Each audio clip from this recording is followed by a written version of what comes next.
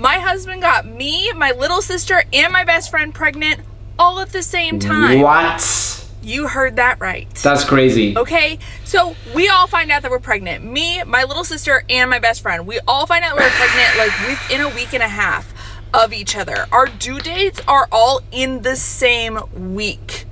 Same week, okay? My little sister says it's her boyfriend's baby. Great, cool, sounds good. My best friend says it's like her booty call's baby. Okay, no problem, girl, no judgment here. Let's just go, right? We do everything. Everything's going, we're doing everything together, right? We're going shopping for baby stuff. We're making our baby registries. We're doing the whole thing together. And we are planning a baby shower, right? Right, he was banging 3 girls at the same time.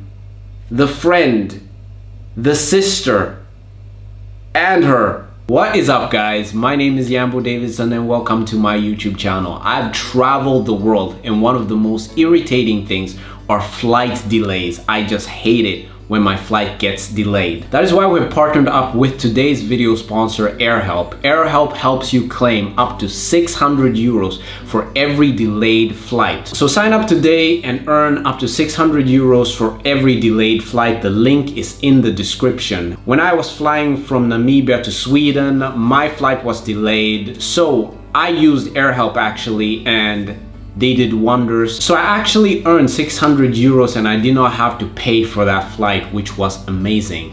Sign up today.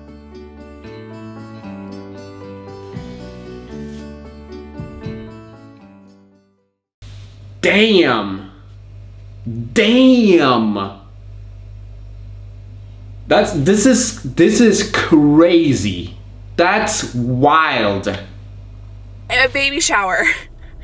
And I'm like, okay, well, let's invite your men. Let's invite the baby daddies. Bring it on, right? And my sister's boyfriend tells her that he wants a DNA test because, surprise, surprise, he was at I can't, guys. I can't. There's no way. There is no way.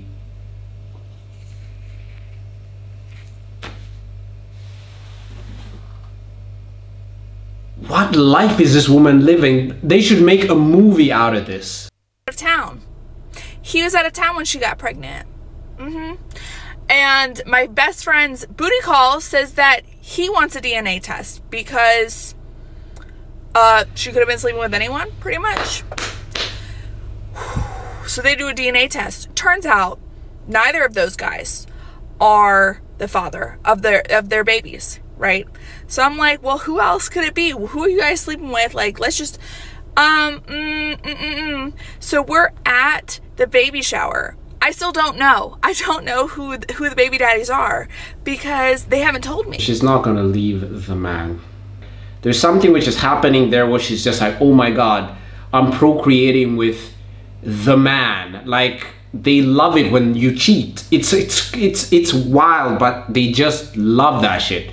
So the more you cheat, the more women you get, the more of an asshole you are, women are just gonna be coming around because they hear, oh my God, even the sister hears stories and then she's like, oh, I also need to ride the carousel. It's like, it is crazy. There is no loyalty among women, none whatsoever. That you can do that to your sister. Your sister. So we're there with our whole family around us.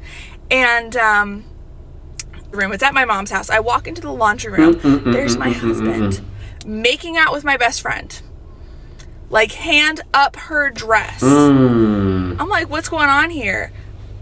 Of course, they come out and tell me that the baby's his and blah, blah, blah, blah. And I go, okay, what the hell? And then my sister... No, this is a dream. She's gonna end it with like, and I was dreaming, because there's no way this is a real story. There's no way. There's no way. Sister walks in behind me and goes, what the hell's going on in here? You and I are having a baby together. And who? Excuse me? Not proud of it, but because what the hell? My baby sister and my best friend. She's gonna stay. 100% she's gonna stay. The dating apps aren't working, so we're gonna freaking do it ourselves. Yep, you've heard that right. The dating apps aren't bloody working. So I'm heading up to London in an attempt to find love. I'm Lydia and I've now been single for 8 months. And even though I've been on the dating apps, I can't really find anyone who takes my fancy. Seeing as I've not really been a girl that's been putting myself out there for love recently. And by that, I basically mean I've become a hermit in love. I haven't been making an effort whatsoever, and now it's time to get going. As I am now entering my lover girl era, and we are now going to be putting ourselves out there and getting ourselves into different situations in order to meet someone. And I only have one goal for these missions. On my little love adventures, I want to either come away with a number or a date. I can't believe I've literally just done that. That was such a failure. I'm so embarrassed. Oh, I'm mortified. So where does our little adventure of love take us first? Well, today I have an appointment in London. So the first place we're going to attempt to go and meet someone is by heading to a cafe. I'm not going to lie, I have quite high hopes for a cafe. Looking up over the top of my iPad, locking eyes with a beautiful gentleman, getting it on the floor right there. Oh no, sorry, that's a completely different fancy. Getting a number. Most of the good guys are at home, or they're in relationships. That's how it works.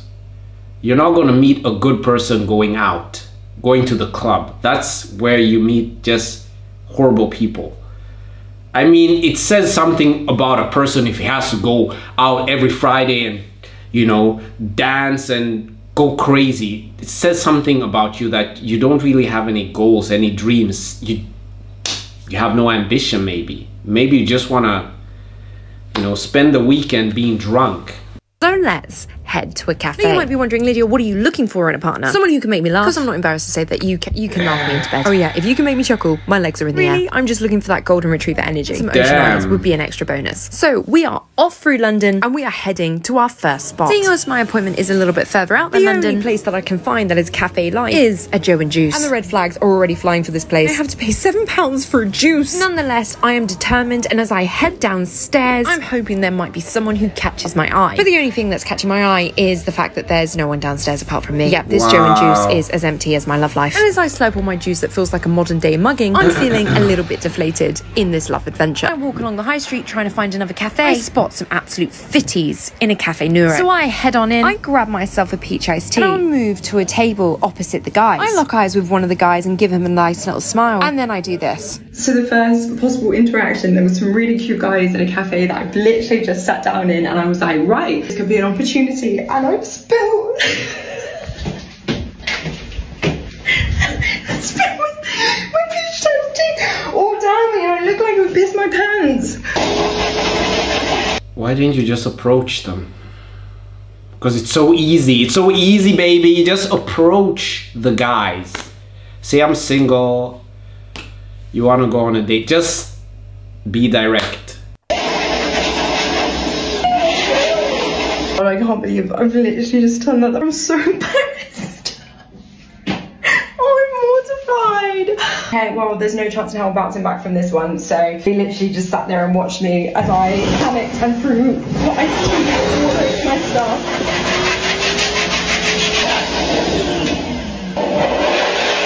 In front of so many people as well. This is not my day.